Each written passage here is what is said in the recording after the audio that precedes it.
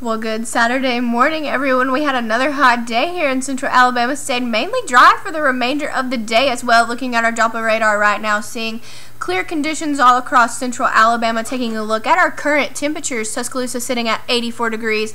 Birmingham sitting at 84 degrees as well, and up towards Gadsden, 81 degrees. Now, here's our dew points. Tuscaloosa's dew point 73, so still a little humid here in Tuscaloosa. Birmingham sitting at a nice 68.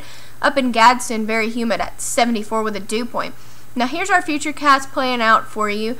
This is Saturday tonight at 9 o'clock. Could see a passing cloud move through your area, but moving into Sunday morning.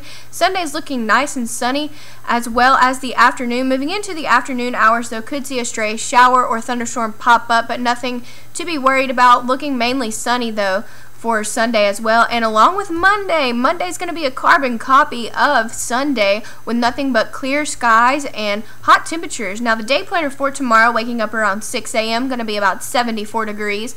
Around noon we reach that 90 degree mark at 91, and 3 p.m. is where we'll see our high of 93. Now the rain chances for the next 5 days. Sunday, hey, 0% chance of rain. Monday and Tuesday as well, so we're keeping the dry conditions up until Wednesday we got about a 20% chance of rain. Thursday bump up to 30, but just have a better chance for some scattered showers and thunderstorms Wednesday and Thursday. Not going to be a widespread event. Now for tonight, going to be partly cloudy, about 73 degrees. Going to be very nice. We've got a southeast wind at 5 miles per hour.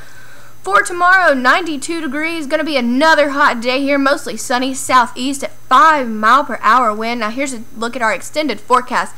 Nothing but clear skies, people. Sunny all the way up until Wednesday. We reach 94 degrees on Tuesday.